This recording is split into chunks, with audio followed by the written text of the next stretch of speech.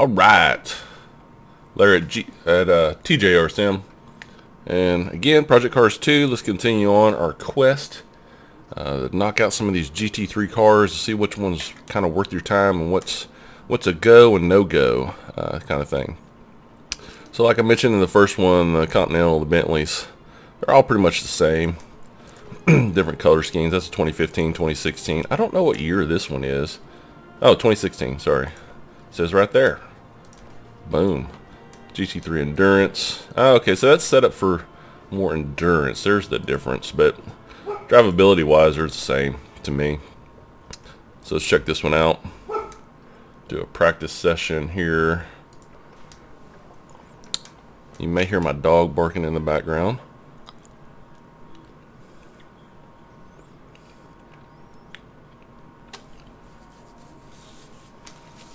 See what this one feels like. I think I remember it was actually pretty good.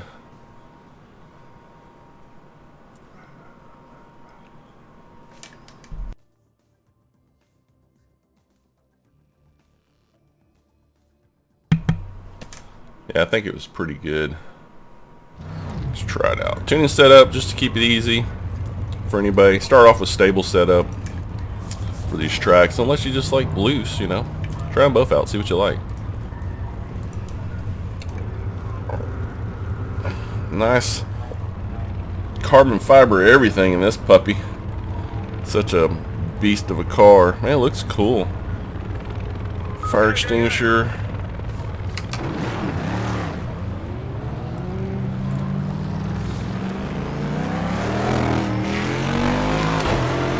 Some good front end feeling.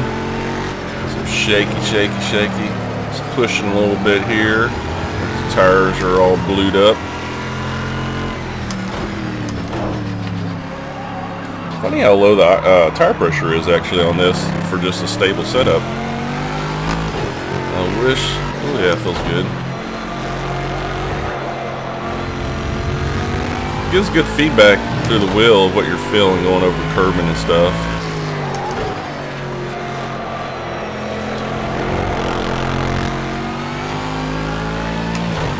Back end doesn't slip out on you or nothing like that, even with cold tires, so it's pretty stable. Pretty easy car to drive, actually. Pushes a little bit of oversteer there, just trying to get it to step out on me. Does got some push in it, a little bit of understeer.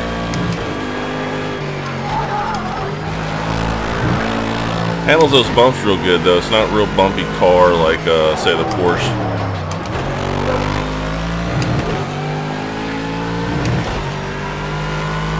Mirror's freaking huge. It feels nice going down that hill, up this other one. You get a good feedback from the tires going down and up these hills where it's just, you feel it pushing on the tires, you know. Pretty damn cool.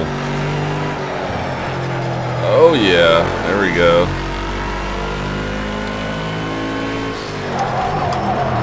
I hate these graphical glitches you get in this game. Kind of takes the immersion away.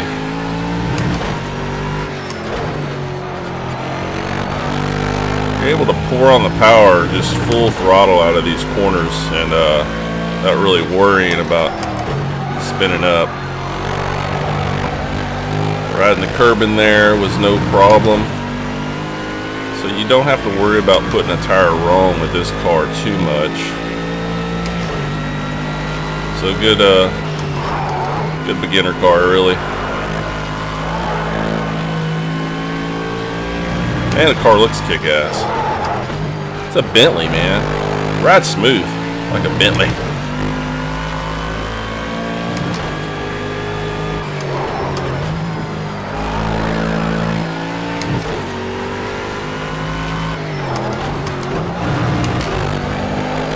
Shifted a little too much there, but whatever.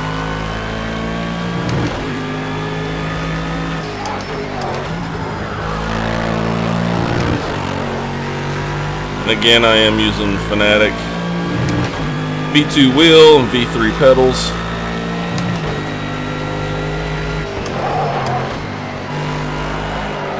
Pushes, pushes, pushes. I had to tap the brake a little bit there. Couldn't get it to turn in. It may not have had the most optimal line through there.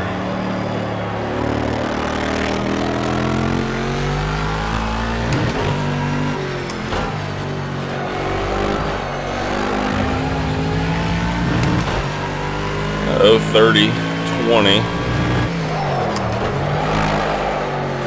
Ooh, yeah. Did not have a good line through there. But it did get a Delta best by half a second.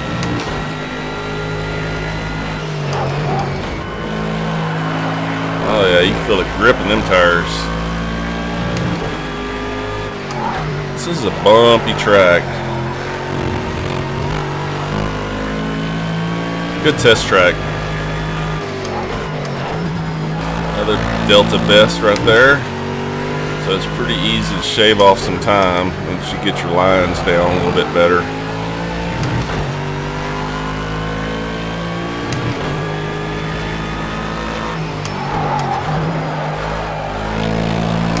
Full throttle through there. Once I got it set up for the turn. There we go, 129.090, almost getting into the 128. So it's a good testing on this car. It's good to go. I don't need to test it really any more than we have. So yeah, that's a go. I would definitely start with that car. Return to pit box, skip to end. I skipped the end, just maybe thinking that it may keep my times. 129. See, what's the best here? 128. So yeah, it's still got some room to go, of course.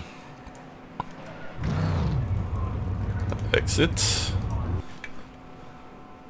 Alright, let's check out the next one. So that's the Bentley. The Bentley's a go. I would definitely recommend that car. It feels real good. Similar actually to the Ferrari as far as you don't put a wheel wrong. So I like that car actually. It's really nice. Let's try the Jetta out. G55 GT3 2017 model. Newer should be better, right? Let's see.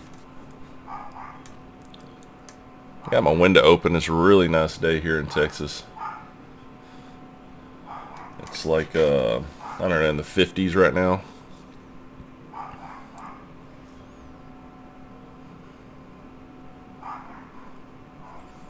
So you may hear a little bit of doggies out there barking. Go stable. Get on with this puppy. Ooh, that seemed too low. Too high, rather. This car looks cool. Go, go, go. Oh, that's a neat looking shifter. Look at that thing. Huh.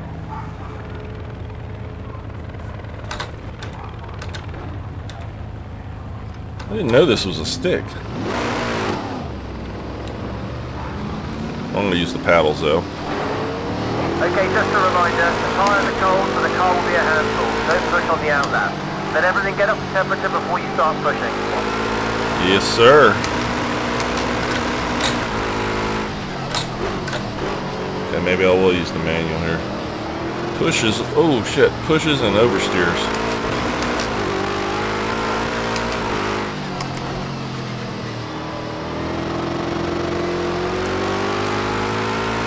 Sounds weird.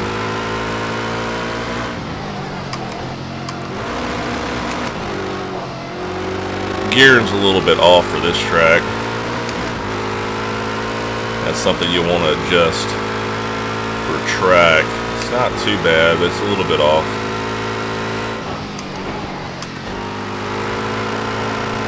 Oh yeah, good little controlled rear end slide there. This car sounds like poo. Sounds like someone that's just shitting constantly. Excuse my language. Does not sound good. Drives pretty good though. It's good turning though. Big mirrors. The rear view mirror is definitely in the wrong place. Get on the power pretty hard here without worrying about wheel spin or anything. So that's good. But yeah, you definitely got to look over to see what's behind you. Good turn in, real good. Oh man, you feel the grip on the front end there through the tires going down that hill. That was actually really good. It is plagued with a little bit of oversteer if you put a tire wrong. But looking out of the car, it's a pretty cool looking car.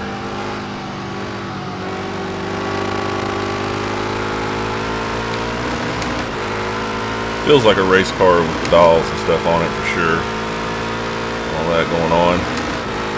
All the little toggles.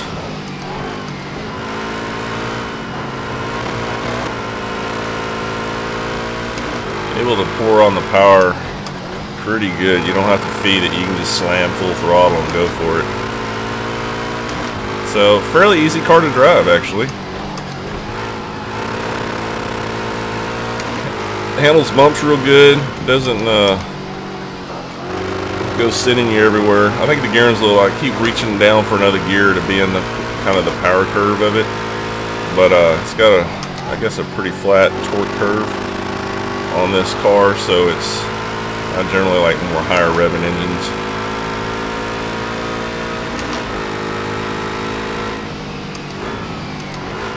Must be from my motorcycle days.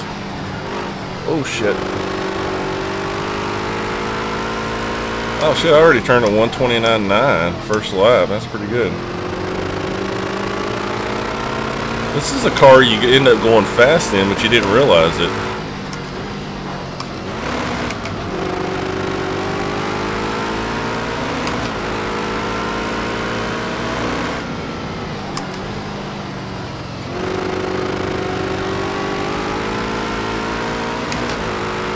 Not bad at all. It gives a lot of feedback, real similar to the Ferrari, and that one I think is kind of the best as far as feedback goes. But it just sounds like poo. If you can get past the sound, it's not a bad car. Maybe you do like the sound, I don't know. Just that sputter, sputter, sputter sound. But it has really good feedback. You can definitely tell what the car is doing in the curves. The mirror placement is a little bit of a pity. And the gear needs to be adjusted. So yeah, this is a win car, but it does have some downsides. But the best thing is the handling. The handling is really good. Go ahead and stop here on the track because that's just, you know, not polite. So yeah, that feels actually really good. It's a stick shift. Being a stick shift, it actually shifts pretty fast with a paddle shifter, so I like this. 129.07. This one you can get into 128 really quickly with just a little bit of practice. That's just 2 laps right there. Let's get to the end. So Janetta is a win. Definitely worth your time on that one. I like it. I like it. Feels good. It's not a screamer, which I normally like a little bit of the screamers like the Ferraris and stuff, but yeah, it's a good. Let's try the GTR. This one I wasn't happy with earlier, or yesterday rather. This is a new day. Actually, oddly enough, I love this car in Assetto Corsa. It is one of my favorites in Assetto. See if I feel different about it today. Give me a little bit of a drink.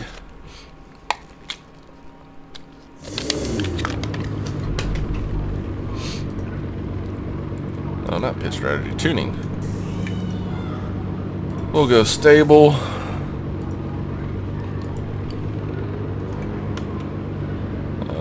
Let's see, get down a little bit. It looks cool. GTR. Go, go, go. Oh, it sounds badass.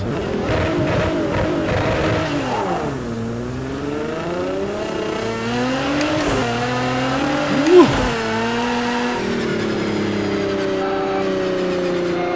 And you can see my emails popping up.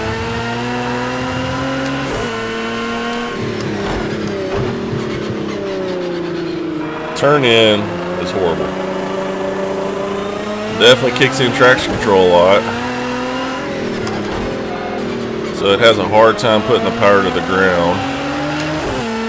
It's a screamer though, I like that.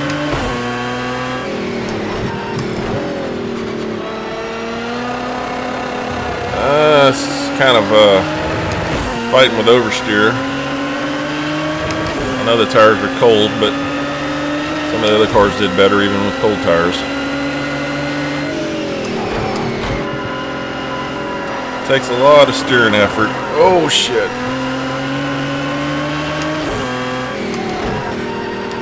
Definitely got to be smooth with this ride.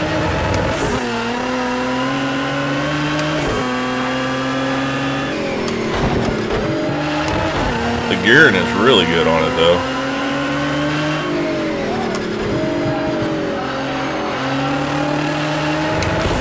See how it feels the second lap, get a little bit more heat in the tires.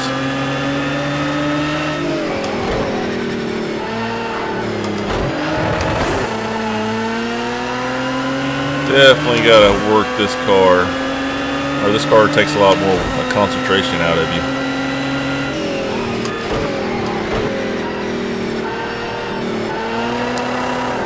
Yeah, you could not go full throttle down that hill. Whoa, baby.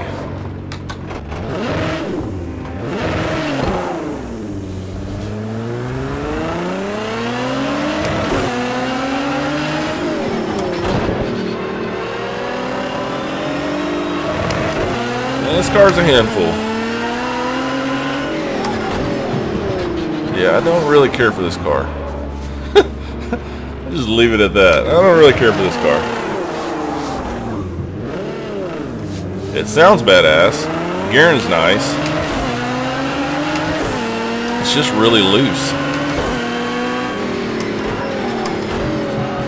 It understeers and oversteers like crazy.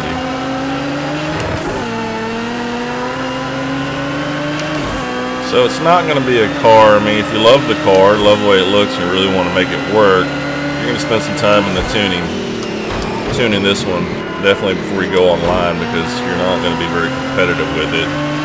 Or not even online, just single player.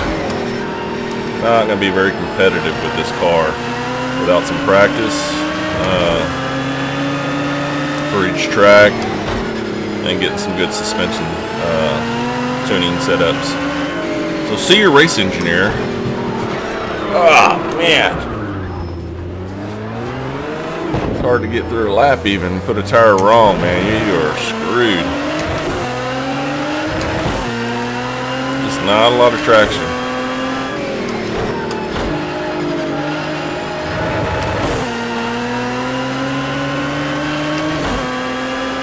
You get good feel going through that turn there. A good mid-corner feel. It feels nice. It's just changing transitions here. Getting on the throttle, yeah, you got to be really careful with getting on the throttle down there. See if I can make a clean lap here. You just cannot pour on the power too aggressively with this car. You got to get pointed a little bit more straight before you start getting into the throttle hard. You do not want to hacksaw this car around like I just did. You know, it didn't bite me, but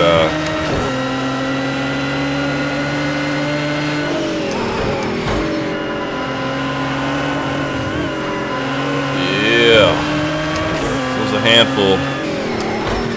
This is not a car that I recommend for beginners.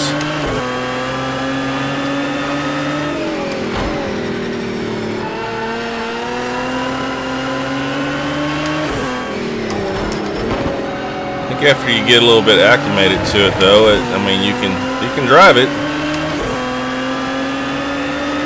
You just got to be on your toes, because it wants to step out on you pretty hard, pretty easy. That said, still turned to 130, 233 after getting a little bit acclimated with it. Well, it took 4 laps to get in and get adjusted to the car. But yeah, don't like it. I mean, you know, it's not horrible, but it's not, I don't suggest you waste a lot of time on that car if you're just wanting to get out there and be fast.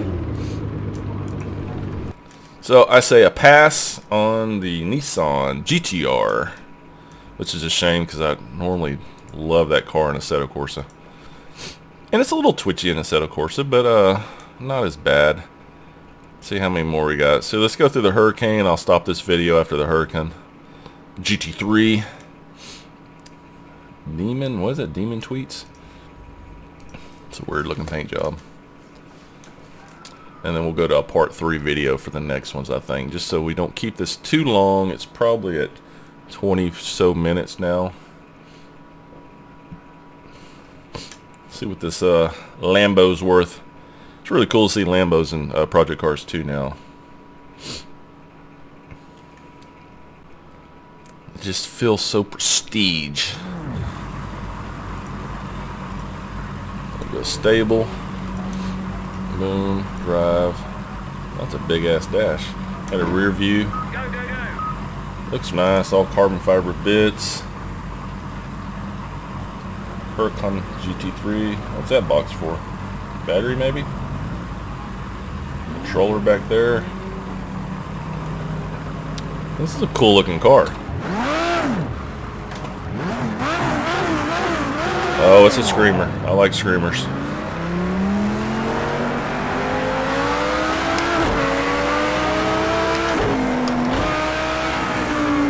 Oh, it's a little bit of, feel some good good tire rolling going down that hill.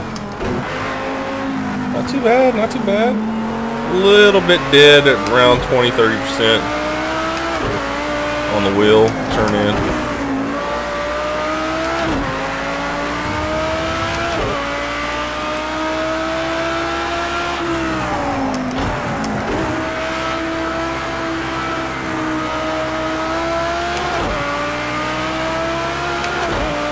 It's a screamer. A lot of feedback through the wheel on the straights, what the car's doing. A little bit of oversteer. It's not as picky as the GTR. Not as nimble on its feet as the Ferrari. Feel some bumps and tire rolls. Actually, it's a pretty good car. The fact that I'm not spinning out just on the first lap is good. The gearing is really optimal. Got a little bit of push on that hill there. I may not have the most optimal line. Even though it has the display down there, it's really in the wrong spot. Needs to be a lot higher up so I can see what's going on. But I do prefer the rear view LCD cameras though. Left mirror's in a pretty good spot though when you're turning. Right when you can't see it all.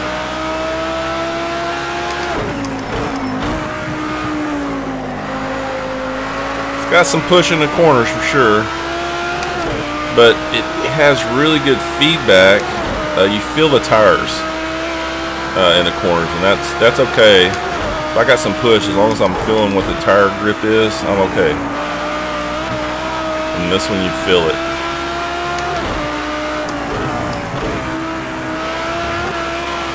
Oh yeah, feels good.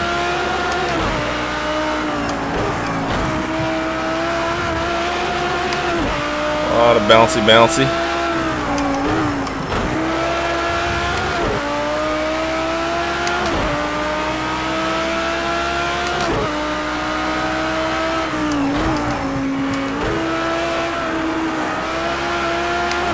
Can't get on the power quite as hard there without it wanting to push too much, but not bad.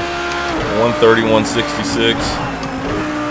I think we can hit 129s pretty easy. It does have some understeer. You can't get on the throttle too aggressively.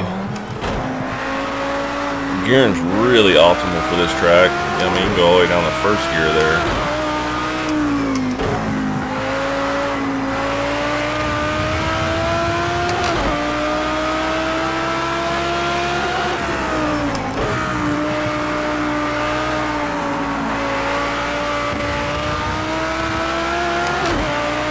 Yeah, this is a race car.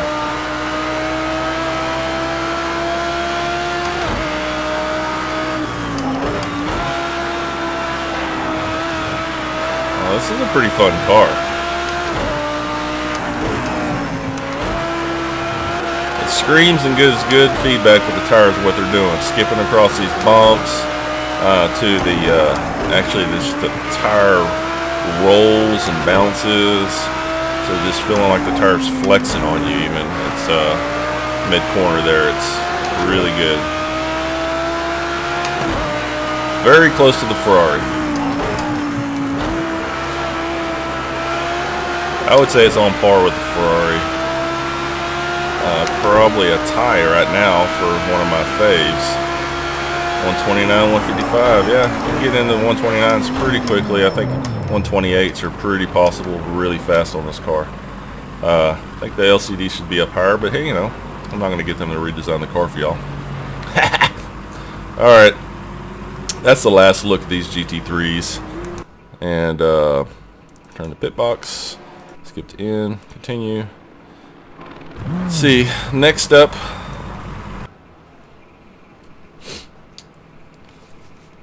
for this, let's see, the Hurricane was the last, so we'll continue the video with doing the M6. We'll probably try to knock out the rest of them here on the next video. So alright, stay tuned for the next one, part 3. This is part 2 of the GT3s.